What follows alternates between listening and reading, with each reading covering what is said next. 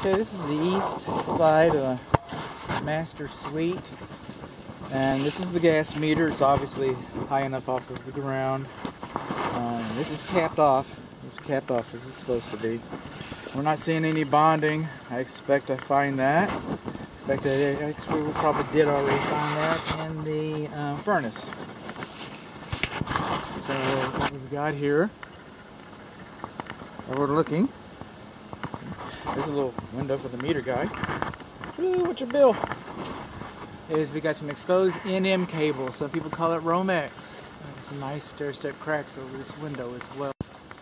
There's bootlegged NM cables not supposed to be used off of this soffit. Same thing for this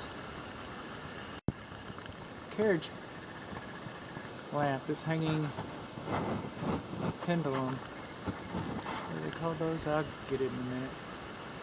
So all these, this light and these lights are bootlegged off of this extension of that receptacle outlet up here is only for Christmas lights. It's not for permanent applications. But that's not why we're here. We're here for the condensing unit. And it's a little less than level. A little less than level. It should be level. This is a data plate. And what do we learn from this data plate? We learned in 2006 that the unit's 15 years old. They're engineered on paper to last 20. They might last 35. I've got one that's 18 years old now. But Las Vegas is going to give you 14. After 14 years, this thing is done just about all anybody expected it to do.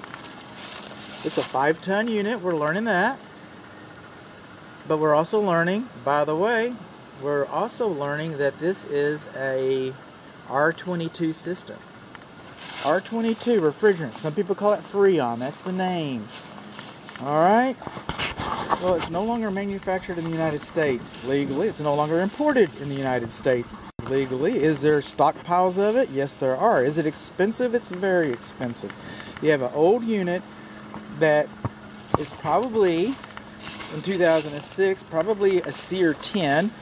Right now, about 14.5 is the minimum SEER you can get. So you got an inefficient old unit that's using a refrigerant that's also expensive. And yes, they do sell drop-ins, and they're not cheap either. And the drop-ins are even less efficient than the original R-22.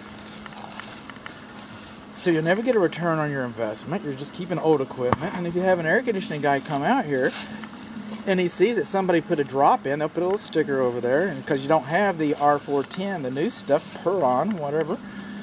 So he comes in here and he sees that somebody else has been working on it. Well, you might as well just put that first guy on payroll, because probably not many air conditioning guys are going to want to follow him.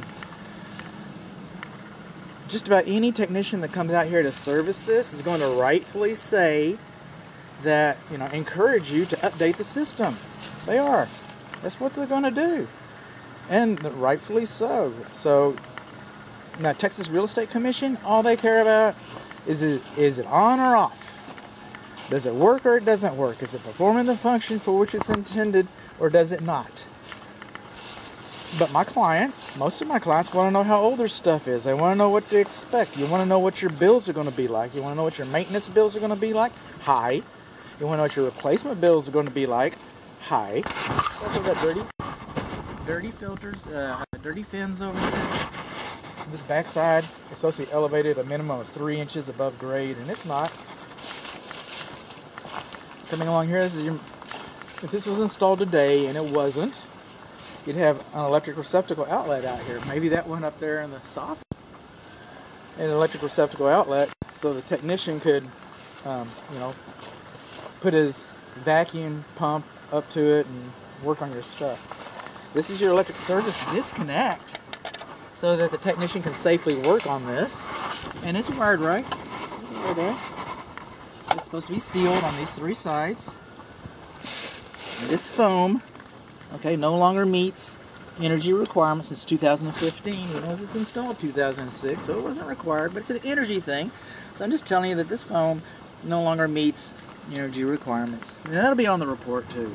But sealing, making note, cleaning, maybe making note, just understanding understanding what it is that you have here.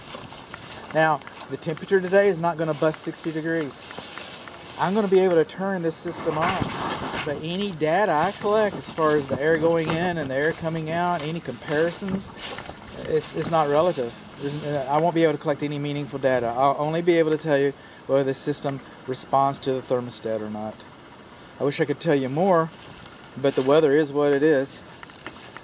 It is what it is.